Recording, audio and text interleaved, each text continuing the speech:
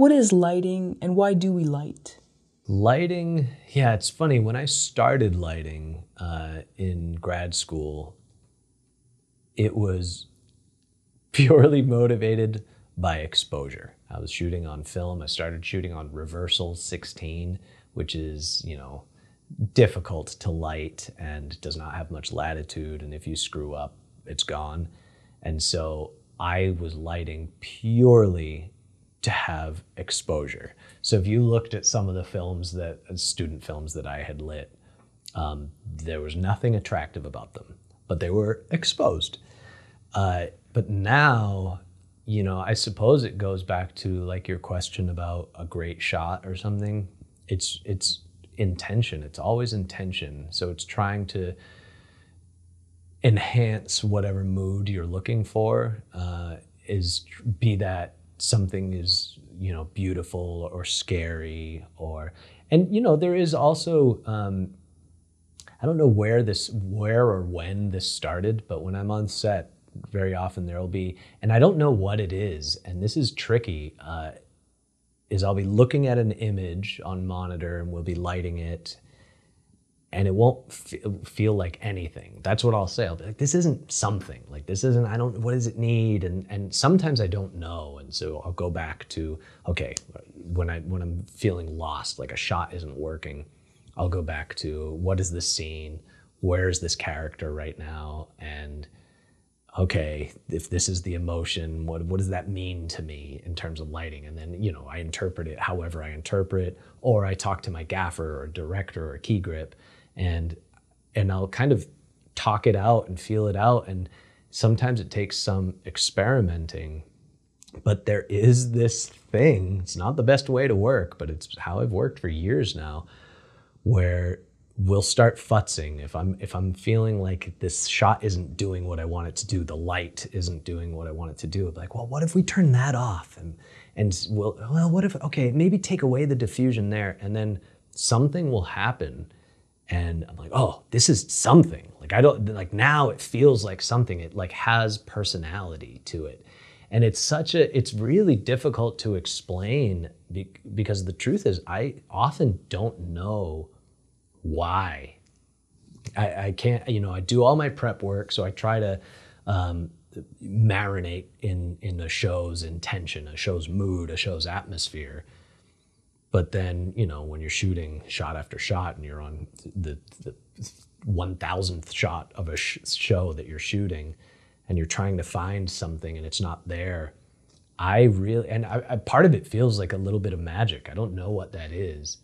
But the light, I'm always very conscious of light, and sometimes it just doesn't feel right, and I don't even know what that means. Like, what is right? There's no such thing as right or wrong, but something in me is not responding to what we're doing, and very often it's because of the light, and so it's not much of a specific answer, but that is something, and the leader is the intention of a scene, the intention of like just trying to think of where your characters are.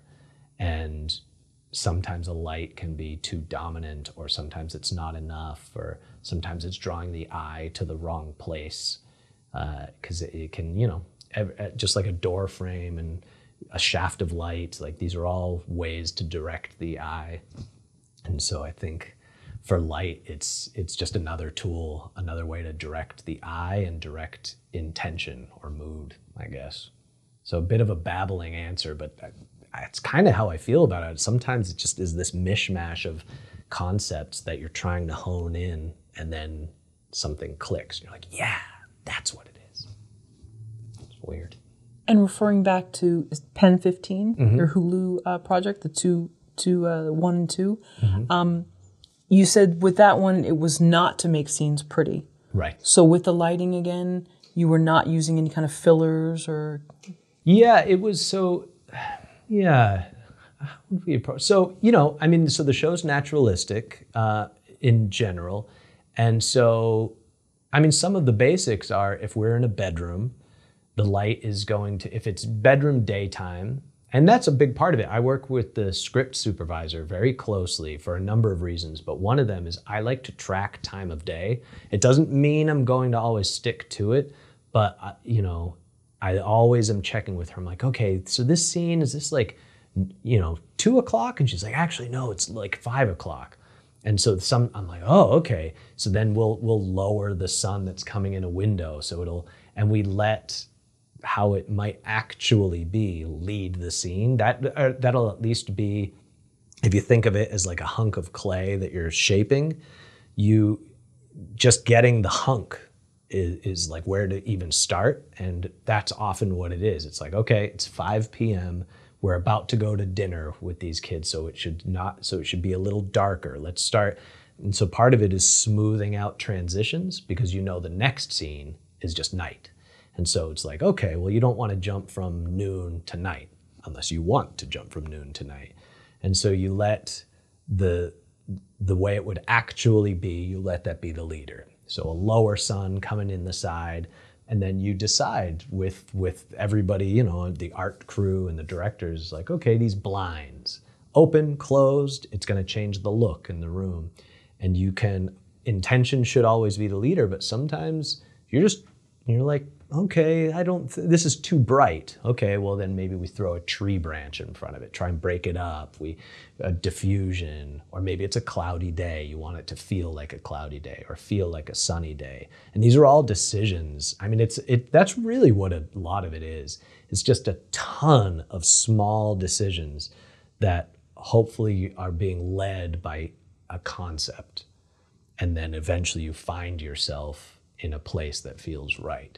And I think that helps. I think when you lead with intention and you know what the character's state of mind is at a particular time, it really helps because you can make tons of decisions. Are the lights on in the room? Are they off? Is the overhead on? Is the lamp on?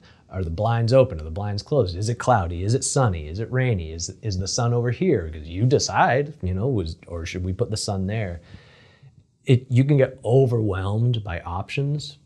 But if you have places to start, if you know the story, if you know the characters, that at least you can at least point your ship in a direction.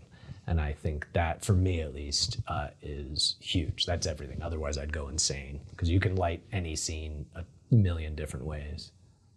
There were a lot of scenes where the two protagonists were in front of their lockers. Mm-hmm. In sort of like the horrific halls of the junior high, and sort of the bareness and ugliness of you're on display for everyone. So.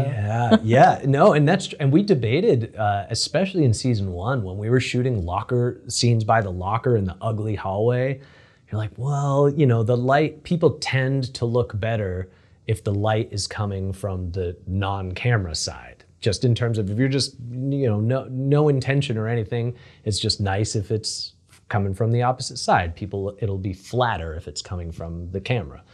And so we'd start to lean into that, but then we're like, well, but they're in the school hallway where they feel exposed and they feel like uncomfortable. So maybe that's actually good, is that you do it what might be the wrong way, and you're juggling those decisions.